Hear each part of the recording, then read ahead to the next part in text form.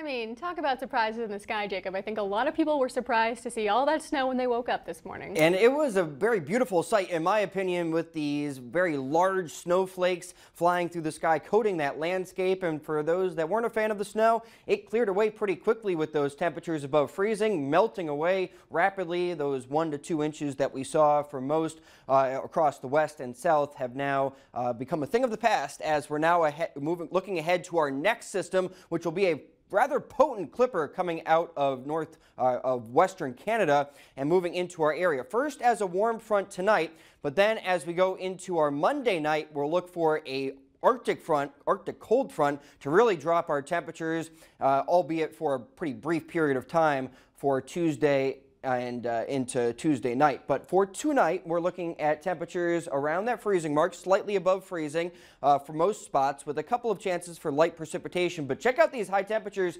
for tomorrow that I'm forecasting. 60 in Jamestown, that would break an old record from 1895. 61 in Bismarck, which would be very close to a record back in 2016. Will be close to records elsewhere, with clouds increasing as we go later on in the day. 50 in Williston as that Arctic front starts to arrive in the north first, and then a huge temperature difference for Tuesday. Highs expected to only be in the teens. 12 in Minot, 15 for Dickinson, Bismarck, and Williston. So let's go hour by hour here.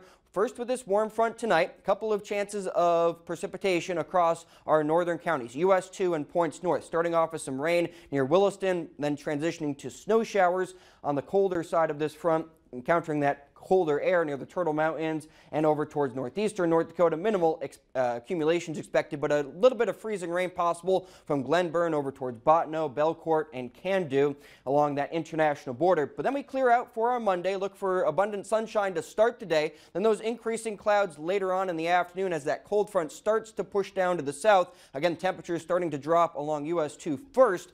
Then as that low pressure system starts to get going a little bit more, we see this snow develop, and we could see some moderate to maybe even some heavier batches within this band of snow. Monday evening, starting around to just after sunset in southwest North Dakota, expanding to the central parts of the state in the early morning hours of Tuesday, and then into the eastern parts of North Dakota by around sunrise, ending in Bismarck-Mandan by that Tuesday morning commute. But we'll be left with a very strong north wind between 10 and 25, maybe 30 miles per hour throughout the day. It'll be a frigid north wind with these temperatures in the single digits and teens. Wind chills will be below zero throughout the entire day. The chances for more than 2 inches of snow Monday night and into Tuesday are highest from south central North Dakota and into the eastern parts of the state. The snow forecast as it stands for now, again, not that impressive for tonight across the north and east, but Monday night and into early Tuesday could see between 1 and 4 inches of accumulation, maybe locally higher from Jamestown and over towards the Red River Valley between Fargo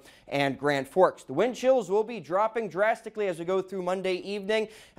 Wind chills around 0 in Williston by 8 p.m. and then all of us in the double digits below 0 to start Tuesday, with wind chills not improving much as we go into the afternoon hours. So a drastic drop in temperatures. These are actual temperatures. 61 degrees Monday afternoon to 7 degrees on Tuesday morning would be about a 54-degree drop in temperatures in like 18 hours. Could be one of the top 10 largest temperature drops over a 24-hour period in Bismarck's record-keeping history. Then we see the sunshine for Wednesday and Thursday with those temperatures rebounding pretty quickly. Have to watch another system by the first weekend of March, but we got some time for that. All right, so North Dakota weather just keeping us on our toes. Oh man, this is the epitome of roller coaster weather right here. Yeah, it definitely is. All right, thanks, Jacob. We'll be right back after this.